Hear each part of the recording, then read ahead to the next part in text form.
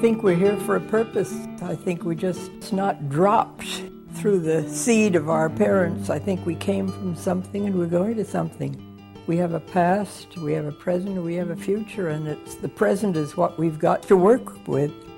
And this is the way I would recommend young people to, if they're dissatisfied with the world as they find it, find some quiet spot, settle down and self-subsist, take care of their own needs, make their own living. This seems such a sensible, normal, quiet, simple way of living. We never did it as with the thought of exemplars at all. It was just a decent way to live. This is not the only good life, but it's proved very good for Scott and me.